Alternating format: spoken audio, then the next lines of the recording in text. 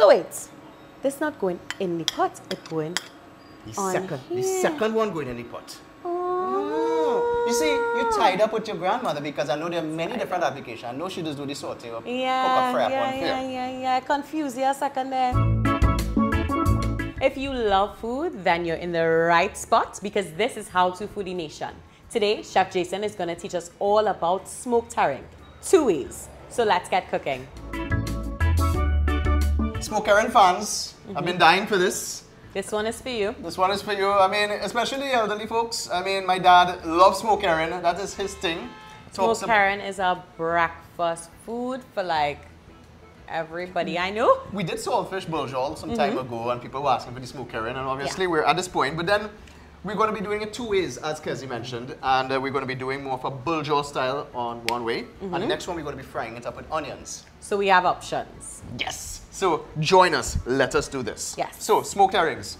Open up your windows. Because trust me, it's strong. In addition to that, when you start to touch these bad boys, it's going to be absorbed into all your pores because that smoky oiliness, it's not forgiving. And why do they smoke herrings? Or why did they smoke herrings back in the day? Obviously for keeping process in terms of a long Similar period to of time. saltfish for preserving. Exactly, and it's because of that smokiness also, that's a preservation. We get this intrinsic quality of what smoked herrings are all about. That's strong, and it is very powerful. A little bit goes a long way. Yes. Hence the reason how we apply it today is very important. So let's start. Okay. So I have some filets here. These are how they come. Right. And as you can see, the skins are off them. You could get this in the market form also, like when you go in the market, the whole filets. But they're readily available like these, and you would see in a little while why I went for this one. Okay. So we're going to put some hot water on top of it. So we're putting hot water on it instead of boiling it, because I know a lot of people boil it. Some people do boil it. I would agree with you. There's no need to typically boil it. Not that it's wrong. The filets are very tender. And there's no need to boil it per se because it tends to mash up very easily. Right. They're gentle. So some salt water, sorry, not salt water, but the water, boiling water will pull the salt out of it. Right. It will also rehydrate it, soften it up, and of course, make it ready and more pliable for us. Yes. So, Kezi, for about 20 to 25 minutes. Okay. And we're going to check back with it. All right. So, Kezi. Yes. We soaked it in the hot water. Right. I rinsed it with a little bit of cold water after, and I squeezed it dry. Okay. What we're going to be doing is looking at this very closely. These are the filets. This is what they look like when they're hydrated. They're soft now, they're pliable. And I see the bones already sticking out because oh they're softer. My Lord, but they're, you know, the thing about the bones are that they're not that bad per se in terms of if you leave 1 or 2 inside. They're not going to choke you per se, but you want to try to remove as much as you can. Of course. Don't beat up too much. And what I have here is a little bit of water in a bowl that helps me so that when I take it out, you know, I don't be like, let me show you what's going to happen. It would stick to your fingers, It'll stick to my fingers and it's like, oh, you know, so just dip it in some water. That's smart. And as you go along, you're going to see them. They're very fine, ladies and gents. Be careful. Take them out. Have a little bit of patience. But again, you don't need to take out all. You're going to take out the large ones. And then there's some fine ones inside here. Okay. So then you open, you split it down in the center, and you would find some big ones right here. See? So that's the thing. You need a few minutes to get this done. I need a little few minutes. Nevertheless, after that, what I'm going to do is then flake it up a little bit and break it down. So, you seem like you're enjoying this, so I won't interrupt you. Carry on. Carry on. So, Kezi, as you can see, I've already broken it up into small little fragments. Right. It's very similar to the application of when you're making bourgeois or saltfish bourgeois. Yes. So I've taken the liberty and I did some ahead of time. So ideally, I'm just going to mix everything together. So this is what we have going on here, as you can see that. And I mean, there are little bones still there, but like you said, it's not a problem. It's not a big thing. You cannot take out all this. They're very, very fine. So, as Kezi mentioned earlier on, we're doing 2 applications today. So I'm going to split it again in 2. Let's take out half of it. Does that look like half to you? I mean, yeah, we closer there. We closer there? May take out a little more? Oh, my Lord. You're looking like half there, right? A little more again? Something, kind of. You looking all right? You know what? Either way, it's going to get eaten, so leave us alone. Let's start with our bourgeois first and foremost. Okay. Pan on medium to high heat. We are adding some vegetable oil inside there. You could add coconut oil. You could add olive oil inside there. It's not a big thing. The idea is that we're trying to heat it up. Yeah. Okay, so let's get started on this. I want to bring this one on this side.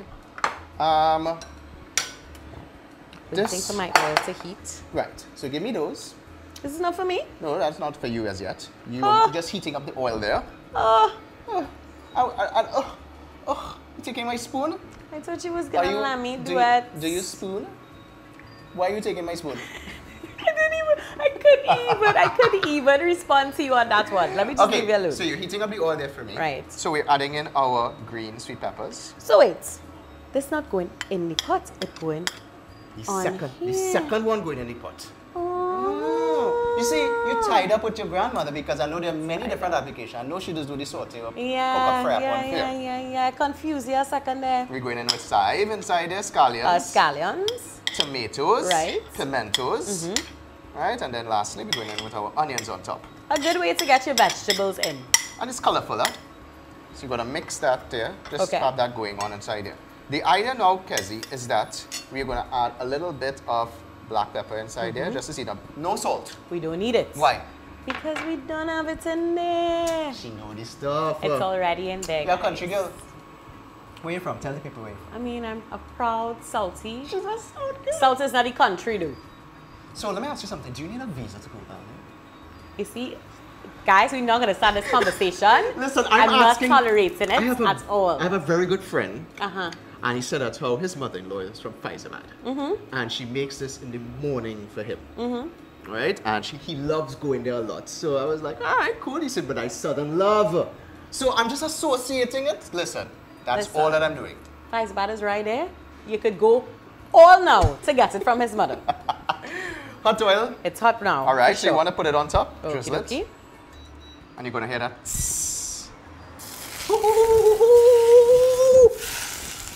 That's it. That's what we're talking about. There we go. Smoked herring. And you smell it one time. And that actually helps to just like cook the onions a little bit, make them a little more softer. They also bring out the flavor in all of the other aromatics. And you can see that the onions are cooking because they're becoming translucent. Correct. You're so right. So things are happening. And you're getting a more, apart from just the smoke flavor, you're getting that nice cooked aromatic feel of the vegetation inside there, such as the peppers. Yeah, the pimentos in there. Check that out. Beautiful stuff. You look like you want to take that whole spoonful. Listen, I need maybe some fry bake to go with this. Yeah. You know what? Let us leave this here to just kusume for a little while. Number 2. And let's start. So, put on our saucepan. Saucepan on. Saucepan on, high heat. And what we're going to do here is the next version of frying up our smoked herring with onions. Yes. So this happens in the pot. This happens in the pot. So this is more or less like a nice fresh salad approach. Okay. Which works well also. And this will go well with sada roti, fry bake. Coconut bake. Coconut bake. We made homemade bread. All those things we made, you know. When you think about it. Yeah. We made fry bakes. Someone told me the other day what fry bake recipe is epic. It's linked down below, just in case you want to try it. And so let's get on with this one. Let's get on with this. So you want to add Can I have my oil, please? Oil inside there. You. High heat.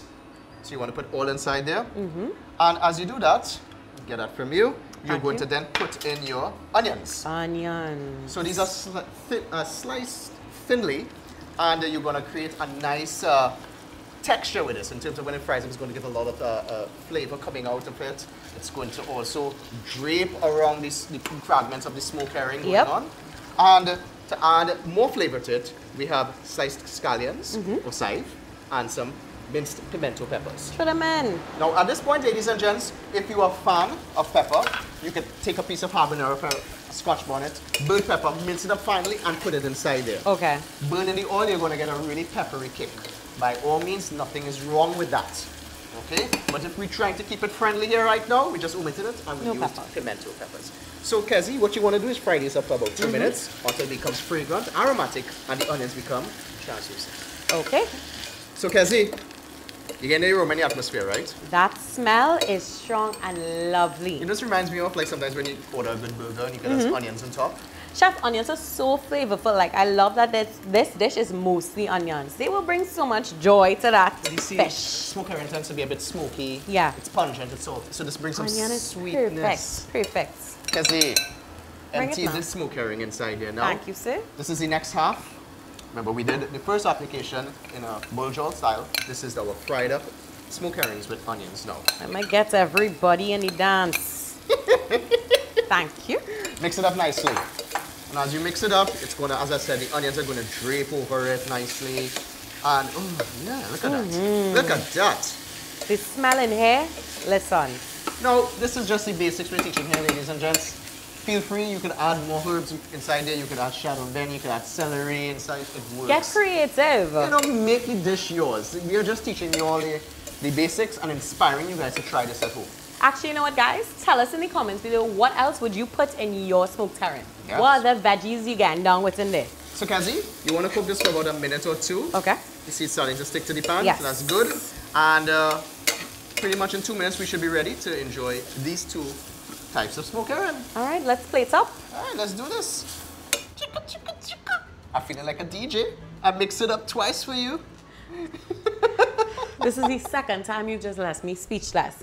But I really want to focus on the food. Yo, did yourself with this presentation, though? I give it up. Listen, I give it up. Listen, some people say from Shagonas. I know about presentation. We got the presentation, college students. Just crickets. Y'all know you love me. Ignore this corny man. Chef, I think we did an amazing job. We have them two ways. We have our choka way and our fried way. Yes. But I need you to do something for me. Since we have two ways, you need to taste them. Oh, well, I did. Be the judge and let me know which one you like best. Okay, so dal rice and smoked herring. Yes. It is a great combination.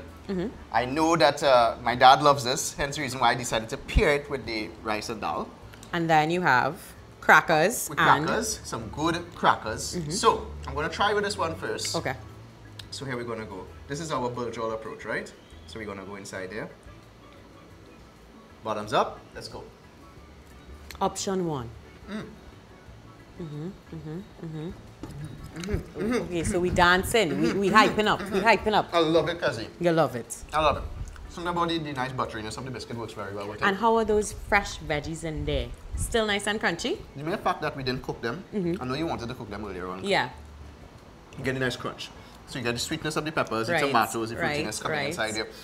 And in addition to that, it's not overly smoky because the fattiness of this biscuit really got cut nicely with it. Okay. So salad roti, fry bake, homemade bread, coconut bake, roast bake will be excellent accompaniments if you're doing the bulldog approach. Okay. So what about option two? Let's move over to this. Now, I made some dal. If you guys want us to make dal, if you're interested about this dal, Let us know because we haven't made dal on the show, so I decided to show up today. Let us know after you subscribe to our channel. So, how you do this is the perfect bite. Right. Dal, rice, and smoked herring, and you mix it in like that. Okay. And there we go. You ready to do this? Go. You are the judge here, you know. Oh God. So we was dancing the first time, Listen. and now we lost. We speechless. Listen, if I was not chef, I'd probably go in the country and find a nice country here. Because this is, you know, my grandmother used to speak about this a lot. It's only when I got older I started to eat dal, rice, and smoked herring. Yeah. She said it was so comforting, simplistic, country-style food. And I see what she means. You know, God rest her soul now. She's gone, but I'm glad she inspired me to taste this and be open And to share it with you guys. So who is the winner? There's no winner here. I really like both approaches. It's an equal tie. It's an equal tie. I really can't. No, to be honest with you, I do like this one, but it's so different from this one. Yeah. This one's more of a snack, this one's more of a meal. Actually, tell us, guys, when you try a recipe, which one do you like best? So are you team bulldog style or are you team fried style? Yes. We'll be waiting to hear from you. Until next time, I need to try it too. Yeah, go ahead. So bye-bye.